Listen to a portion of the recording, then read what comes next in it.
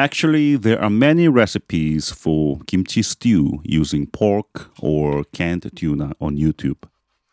But today I will use pork ribs, which will make kimchi stew 10 times tastier. After watching this video, I promise that you can make perfect kimchi stew. I mean, this is so simple. In general, it's common to cut the meat in the stew into bite-sized pieces. But in the case of ribs, it is important to cut them slightly larger while maintaining the shape of the ribs. Let's boil pork first. Now, the amount of water doesn't matter at all. Just add enough water to cover the pork, because I will be adding more water a few more times. As the pork cooks, dark colored something or oil will float on top. These are sometimes removed for a clean taste, but you should never remove them. This is because it's the key to the taste of the kimchi stew. When the water has decreased a little bit, add some more water. The longer it cooks, the better. Continue to simmer over a medium heat for about 20 to 30 minutes. Along with pork, this is kimchi, a key ingredient in today's dish. If you use freshly made kimchi, sorry, but you cannot make delicious kimchi stew. Therefore, it's important to use kimchi that has been aged for at least 2 to 3 months and has a sour taste. If you go to a Korean market, maybe you can find aged kimchi.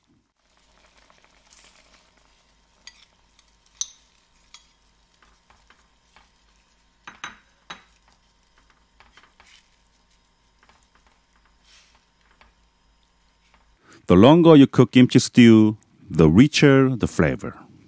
So let it boil for at least 20 minutes. When you boil it, the water will decrease like this. Don't worry, just add a little more water. Please observe the color of kimchi very carefully. The thick stem of kimchi is white at first.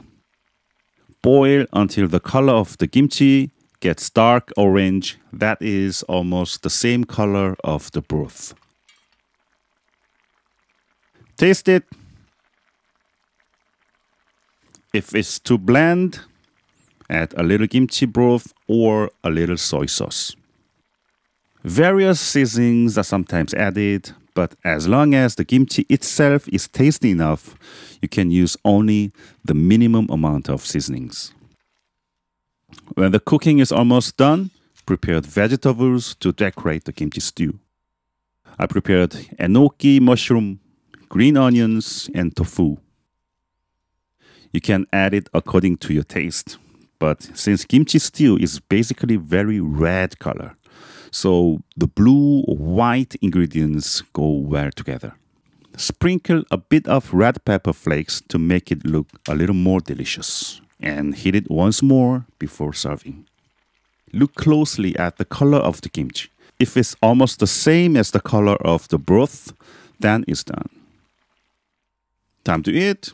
By the way, kimchi stew goes well with white rice.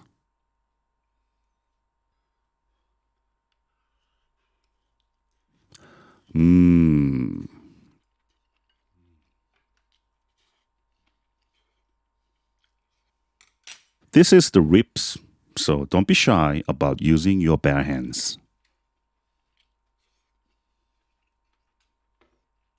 You should also try the deep taste of kimchi and soup. Once again, the color of kimchi should be like this. This is a very important part of today's recipe.